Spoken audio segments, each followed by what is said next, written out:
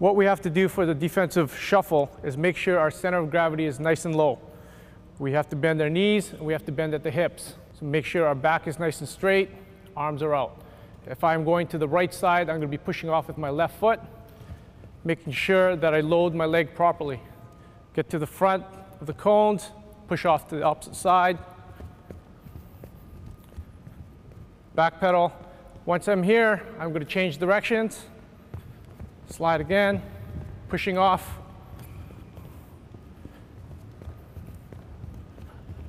As soon as I get to the end, I'm sprinting through. This time, we're going to be using a ball. As we go to the right side, I will have to be dribbling with my left hand. As I go to the left, I'll be dribbling with my right.